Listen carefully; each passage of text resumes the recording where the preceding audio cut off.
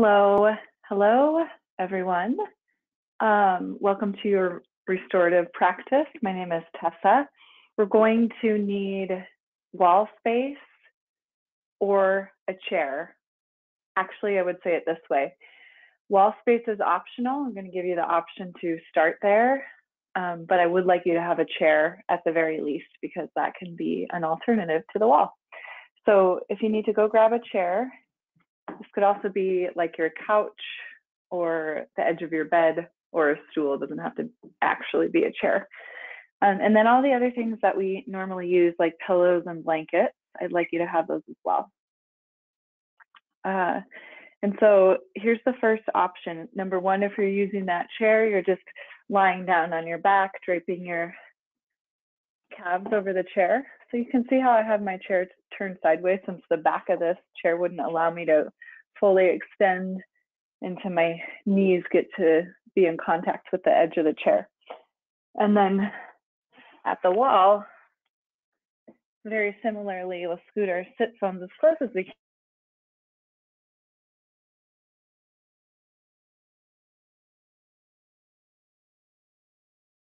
Hands rolling on, and then bending the knees and just letting the thighs kind of rest on the belly.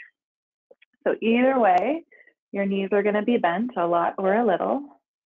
In this variation, I am basically in child's pose upside down. If you're using the wall, you can do that. So my feet are just resting on the wall. One other option I'll give you as you're on your back here, starting out, is to just take something thin like a folded blanket and pad the back of your head. So I wouldn't recommend a pillow. That tends to be too high, puts too much strain on the cervical spine. But something a little bit more flat that provides just a little bit of padding for the base of the skull. So we'll just take a few moments here to maybe close the eyes. Start to draw the awareness into the body, into the breath, into the current place that you occupy.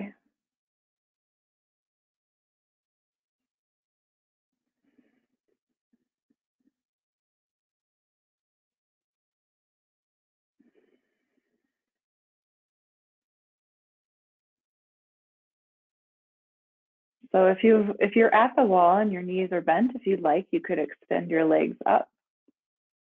You could kind of straighten out through the legs. You can always keep them a little bit bent too. Just an option.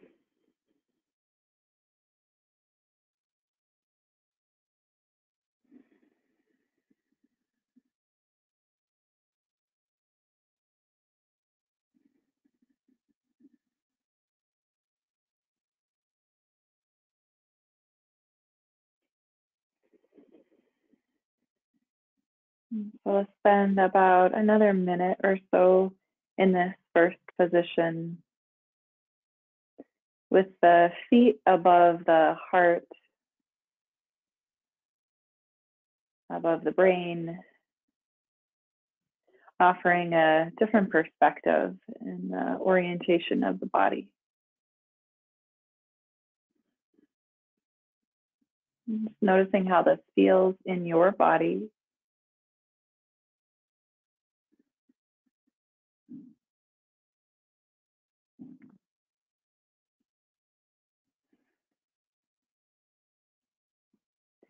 And in this first shape, it takes a bit to unwind. It takes a bit for parasympathetic response to kick in. So our ability to rest and digest, to be still, be in the present moment.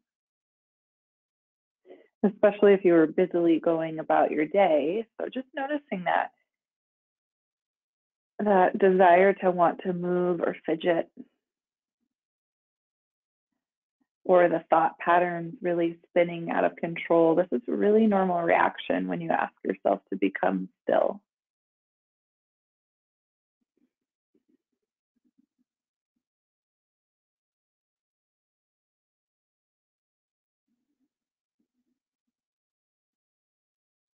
Let's take 3 more breaths here.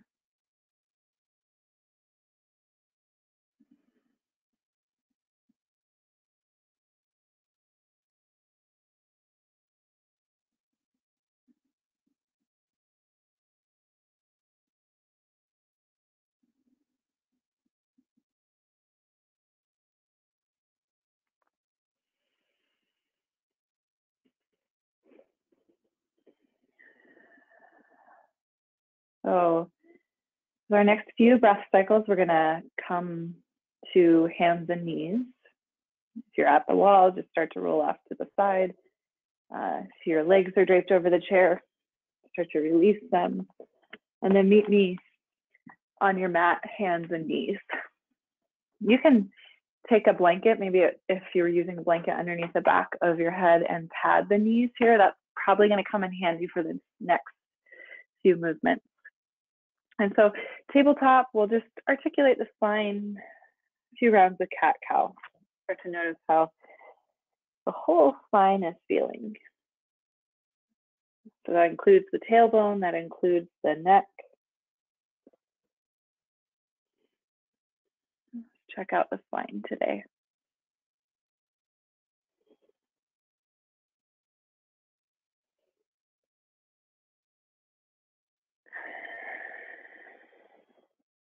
Good.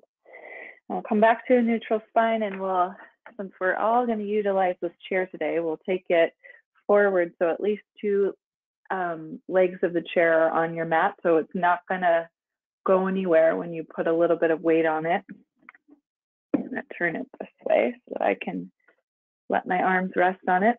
And so we're going to come into a lunge. I'll take any leg forward, it doesn't matter which, because we're going to do both.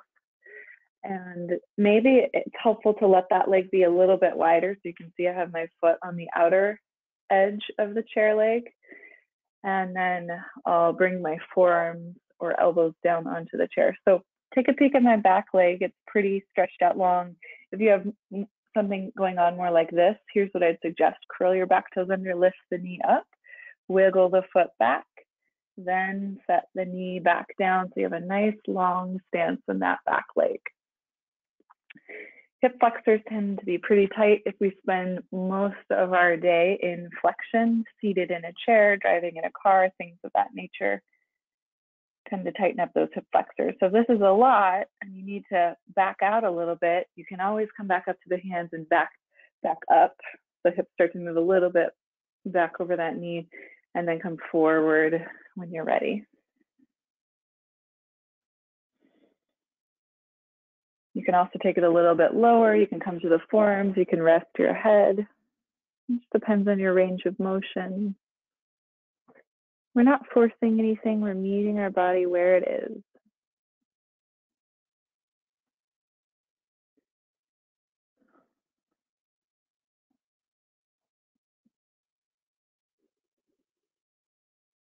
Keep the breath coming steady. Deep belly breath.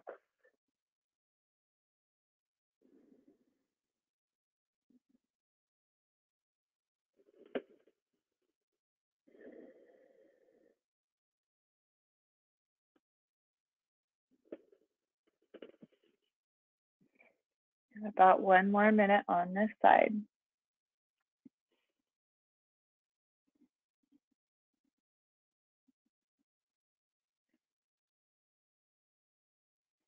Keep relaxing your jaw, your shoulders, your neck.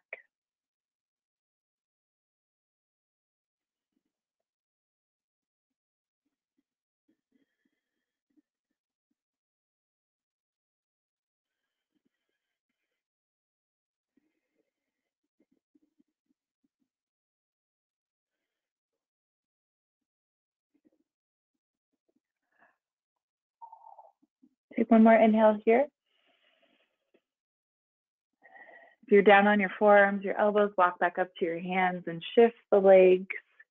So actually shift the hips back over that back knee. You can straighten out through the front leg. Just kind of counteracting that deep, low lunge. And then take that front leg, knee back into place. And opposite foot comes forward to the outer edge of the chair. So it's a wider low lunge, wider stance. And then before we sink into this, notice what's going on with that back leg hip flexor. If it's looking more like a 90-degree angle of the hip over the knee with the back ankle, I want you to think about lengthening that back leg a little bit more. So maybe curl the toes under, lift the knee, wiggle the foot back a little bit, then set the knee down. And then you can come forward onto hands. You can come forward onto elbows or forearms. Start to settle in here. And I know this is an intense stretch. Believe me, I feel it too. We're in it together. Take care of yourself if you need to back out. Do your best to keep breathing slow and steady.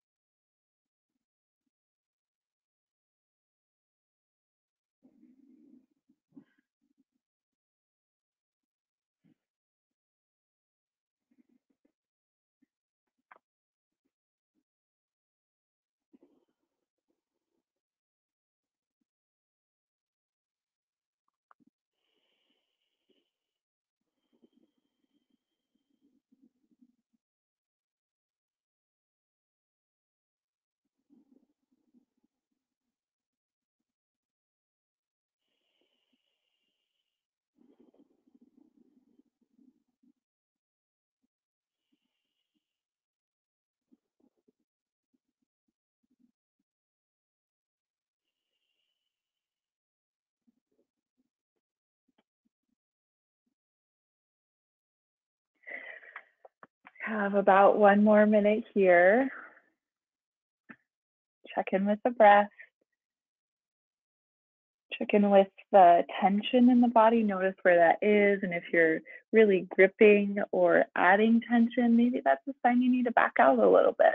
That's okay. Just learning to read the signals of the body. That's in essence what a yoga practice or yoga asana practice, that's what the aim is, or the goal. To know yourself.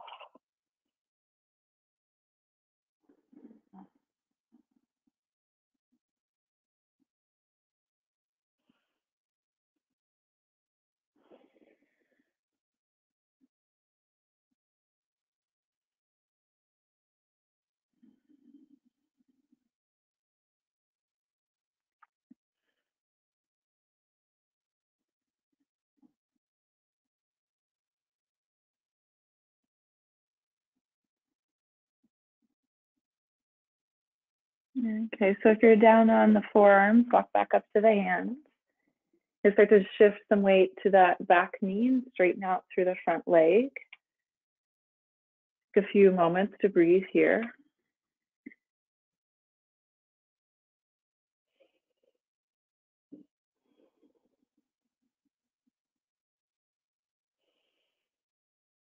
And then front knee back into its place. We'll set up for our next shape. We're going to take, so we were working with thighs a lot, right? We're going to take this to the inner thighs, the adductors.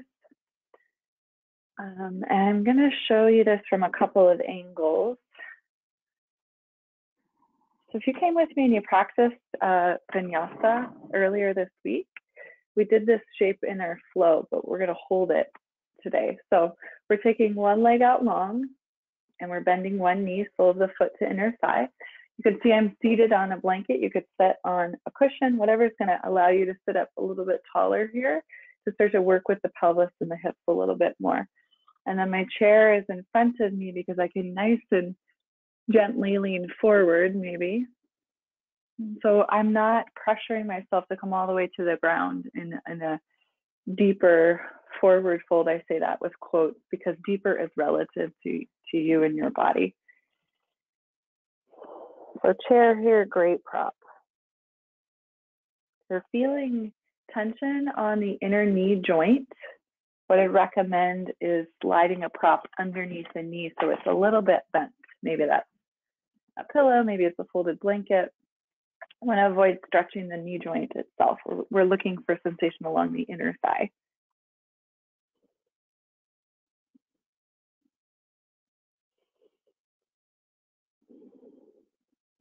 If the chair is too much, like if you start to settle into this and you realize maybe I could fold a little bit deeper, you can always slide that chair away, but it's there for you at the very beginning at least.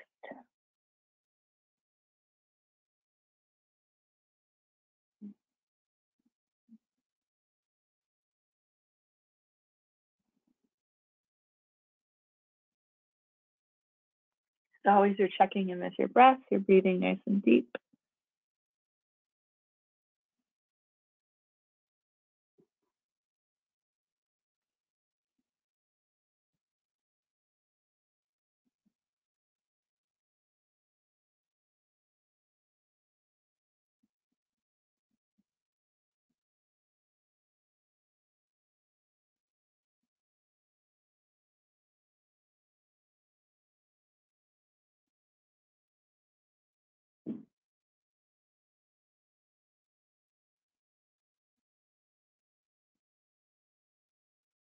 About a minute more here.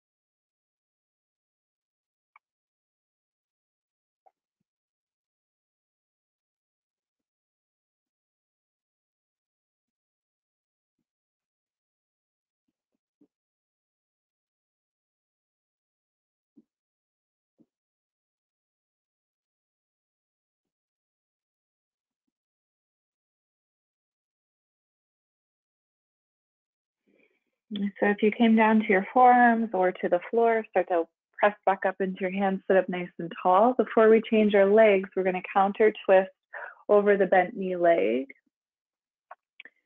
The hand of that same bent knee leg behind you like a little kickstand. You're just turning over the bent knee leg, sitting up nice and tall.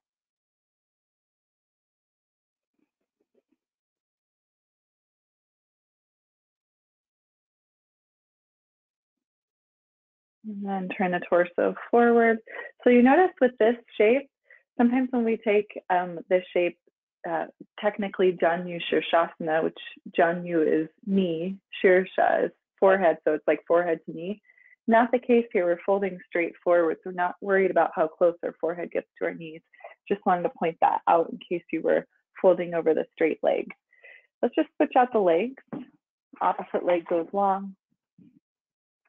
Opposite knee bends in, so the foot to inner thigh. Maybe you're adding a little height underneath that straight leg knee.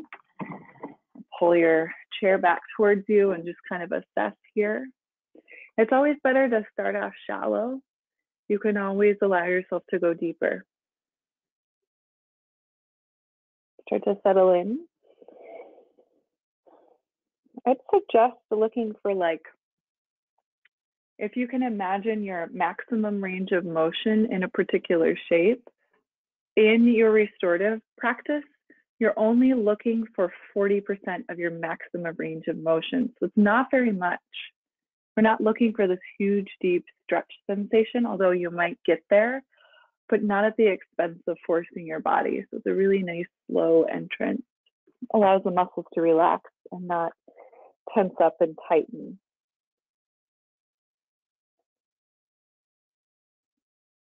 You have plenty of time here, so it's better to start off slow.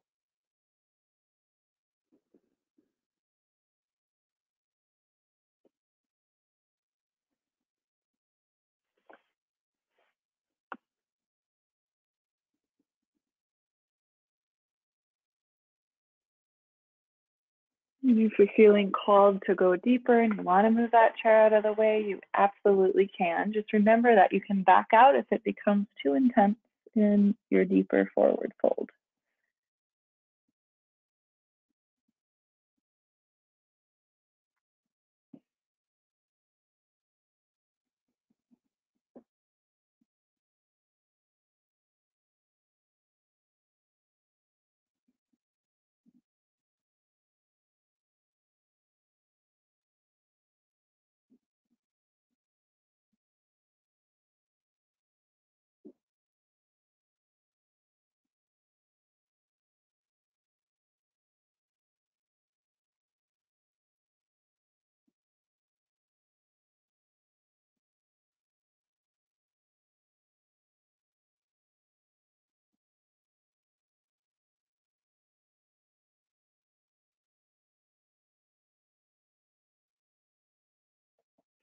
Have about 1 more minute here.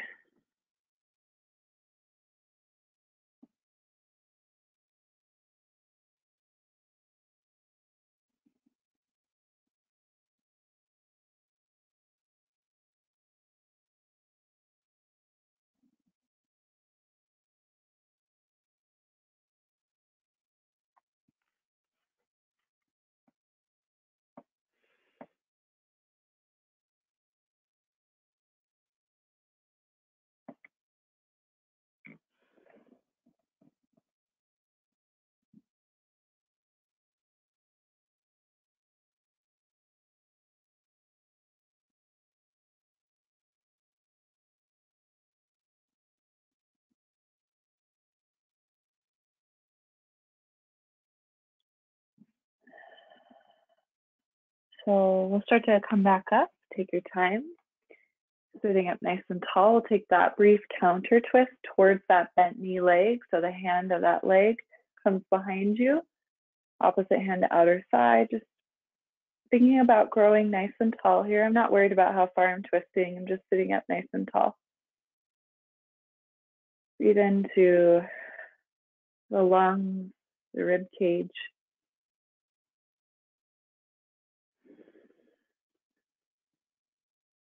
One more breath here.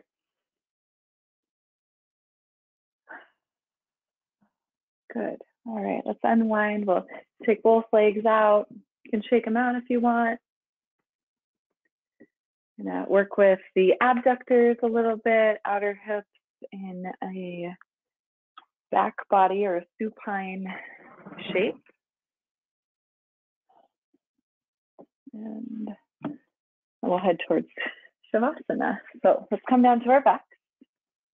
Knees bent, feet planted, and if you want, you can take that blanket, if you're not using it, behind the head, something that's shallow. I wouldn't recommend a pillow because it tends to extend the cervical spine a little too much. You still want your head, your ears, your shoulders relatively in line with the spine. Let's take figure 4, right ankle on top of left thigh towards the knee. And first here, just start to rock that figure 4 side to side. You're rolling to the inner and outer edge of the left foot. And then notice how when you move that whole figure 4 off to your left, you probably start to feel that along a little bit of low back, QL, a little bit glutes. Come back through center. You can either pause here with that left foot on the floor, or you can hug the whole thing in towards your chest. So you're just compressing a little bit. I'm reaching through with my hands, interlace fingertips around that left shin bone or the left hamstring. Keeping the back of the head completely relaxed, shoulders heavy on the mat. Noticing that sensation along the outer right thigh.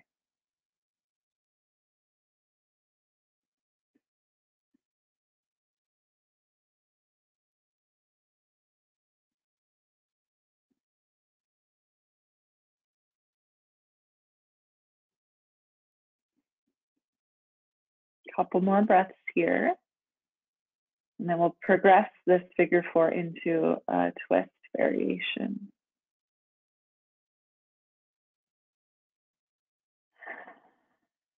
So release that left foot back to the mat, keep your figure 4 shape.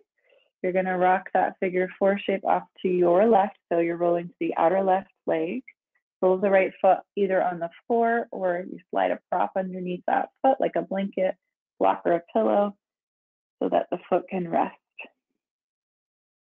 on something tangible.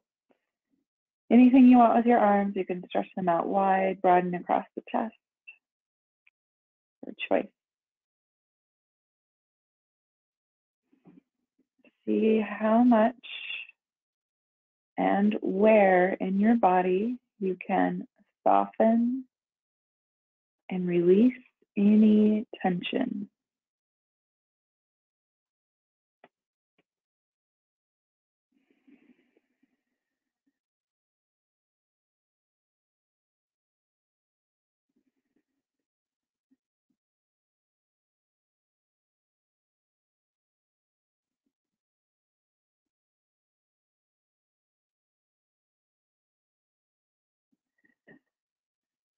few more breaths here.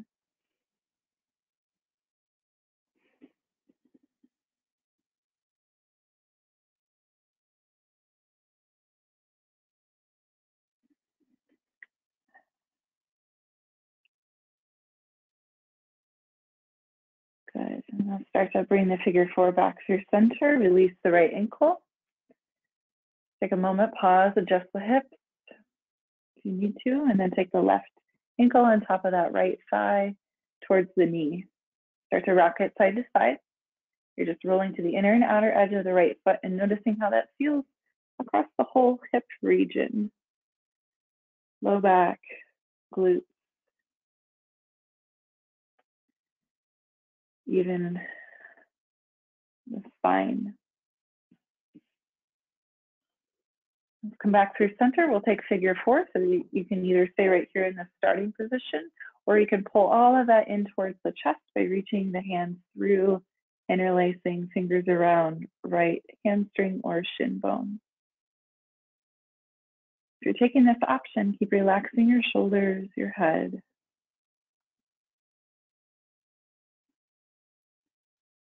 Soft grip.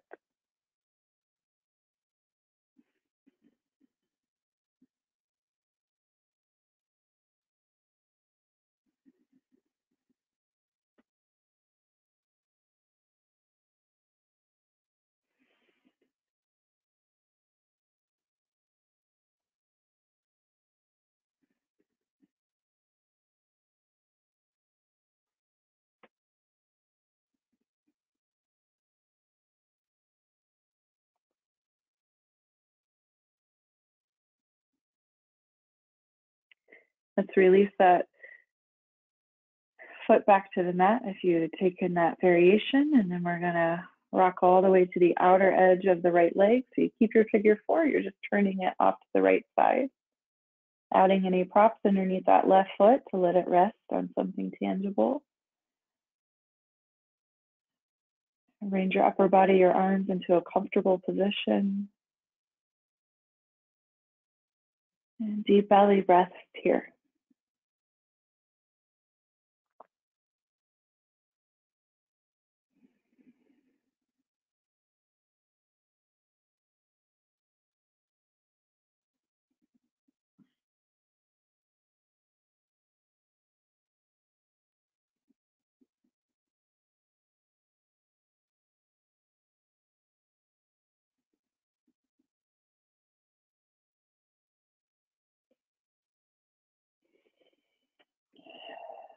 Three more breath cycles.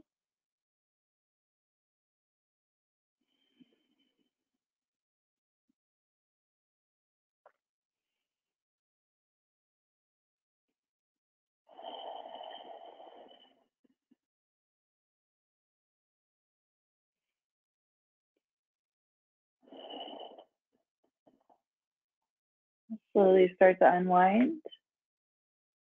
Release that left foot. Any last movement?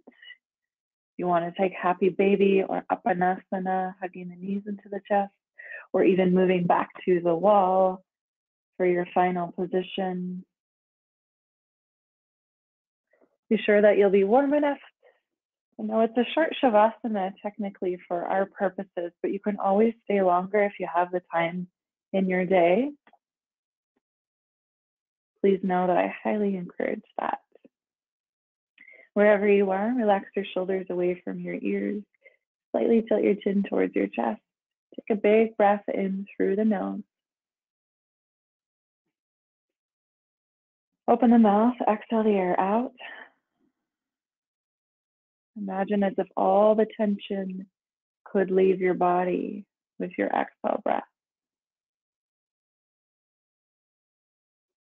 Shavasana.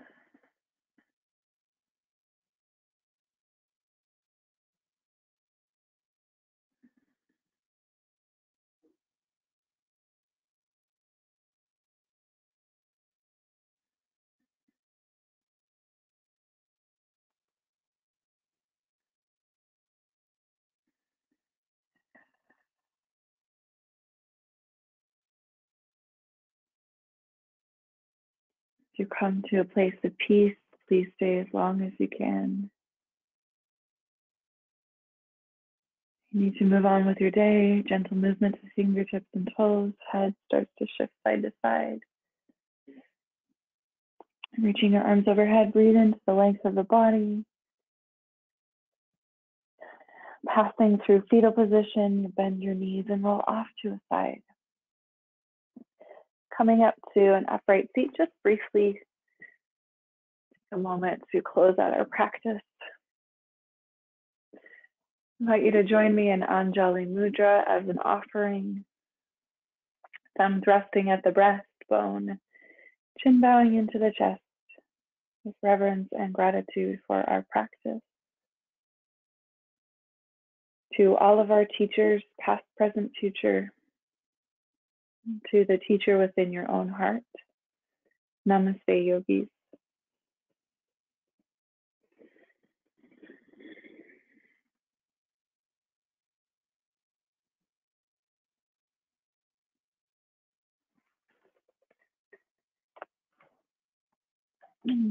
Well, I hope you're feeling good, and that was just the reset you needed to take you through the rest of your day. Take care of yourselves. Be well.